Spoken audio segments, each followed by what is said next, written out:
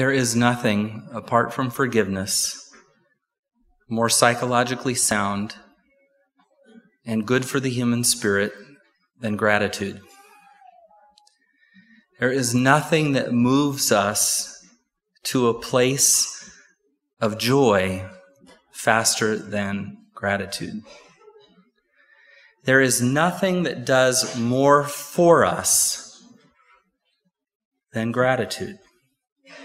It is an antidote to materialism. It is an antidote to want. It is an antidote to jealousy, covetousness, all sorts of things that we struggle with as a people. Gratitude helps us focus on the goodness that is.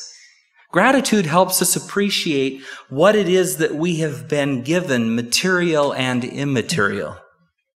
When we speak spiritually of gratitude, of course, we're speaking of what the Lord has done. And if we're honest, if we think about it from the stories that we all share, from the framework, from the belief system we share, we come from God. We live our lives before God. God is our provider, our sustainer, our maintainer, our friend, our companion, our guide. He's our Savior. He's our King. All comes from God.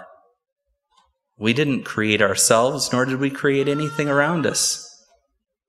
We work for a living, but we simply redistribute the material He's given and provided.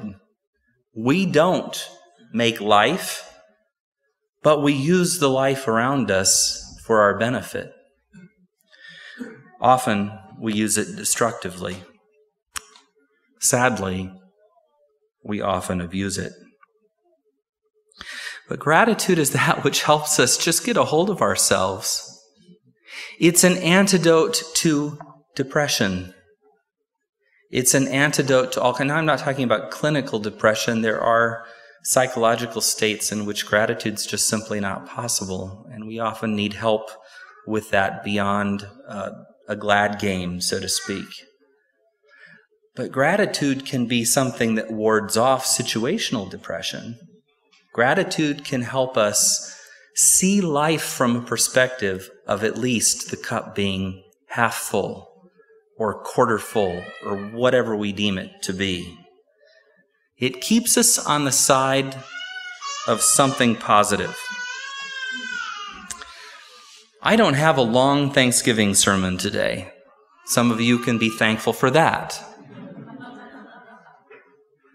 What I have is words of encouragement to you as you go into this season, because there are so many layers for us to unpack.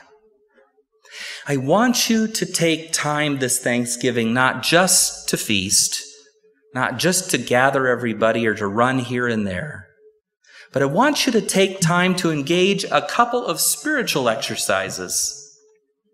I want you to pause in a day somewhere for 15 minutes. Quiet yourself and reflect on what it is that you have to be thankful for. It can take the form of a prayer. It can be something you're just simply silent to and you let realization upon realization roll over you. It could be a song that you choose to sing. But take a minute this week and let the grace of God in joy and gratitude flow over you. Because there's so many things we have to be grateful for. We say our God is good, and yet we don't live as if He is. We say our God is great, but we don't live as if He is. When we serve a God who is both good and great, we serve in joy and gratitude. Our posture before God can sometimes be supplication. Lord, I'm in need. Please help me in my need. Lord, I've sinned. Please forgive me in my error. That can be our posture. But our regular posture needs to be, Lord, I have received so very much, and I'm so very thankful. In addition to the spiritual exercise you do this week, take time around your family table at Thanksgiving. Do whatever your tradition is, but take a moment to name something important in your life that you're grateful for. Family is usually an easy one, an obvious one. A home is sometimes an easy and obvious one, even the food on the table. But reflect for a few minutes. What is it exactly that God has done for you? You can extend it to the American side of the holiday. What does it mean to live in this country with the graces that we enjoy here despite our many troubles and divisions and problems? What can we celebrate in the graces of a country that remains essentially free? What does it mean to be able to gather in worship or in family or in home? If our people will cultivate a sense of gratitude and joy, our worship will fundamentally change. Because I know we have an attitude about worship. What we think worship is what we're going to experience when we come here.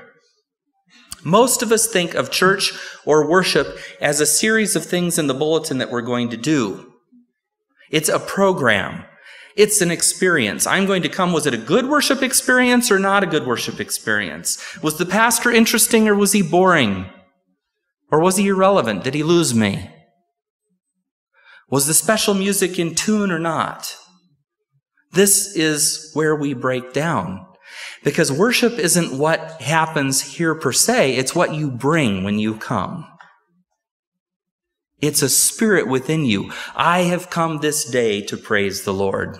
Can you say that with me? I have come this day to praise the Lord. Can we now say it? I'm not cajoling you. If you don't want to say it, don't say it. But if you can find some joy in it, let's say it with as much joy as you can put into your tone. I have come today to praise the Lord. When you come in a spirit of joy and worship, you bring that with you. All of us are blessed. All of us are blessed. It changes your perspective on everything from the hymn chosen for the day to how well the pastor did. You won't have to eat me for lunch anymore. Our text today is very clear. The Lord has done it this very day. Let us rejoice and be glad. And that is the essence of it all. In addition to all the things I've said, the foundation of our gratitude, our joy, and our praise is that God has done it. Let's never be fooled into thinking we've done it ourselves. Some of you have heard me speak of this at other Thanksgiving sermons, but there is a famous Bart Simpson quote from one of the episodes of The Simpsons where they sit down for Thanksgiving dinner and Bart gives to give the prayer and he says, "Well, Lord, it looks like we paid for all of this stuff ourselves, so thanks for nothing." I know that functionally we operate that way sometimes. We work hard. We think somehow we owe nobody anything for that. And yet, how our perspective changes, how our day shifts, how our lives take on a different tone and color if we would instead adopt a spirit of gratitude. Lord, thank you. You have done it. This is the day, and I will rejoice and be glad in it. And then in Psalm 100, it doesn't say, whimper to the Lord, all the earth. It says, shout for joy. Worship with gladness. Come before him with joyful songs. I love verse 3 because it puts everything in context, doesn't it? Know that the Lord is God. And what's the corollary to that? I am not. Know that he is God and I am not. Know that he is God and you are not. Because when we take that pressure away from us, we know that we don't provide for ourselves, that we're provided for. We know that we haven't made ourselves. We have been made, and therefore we belong to him.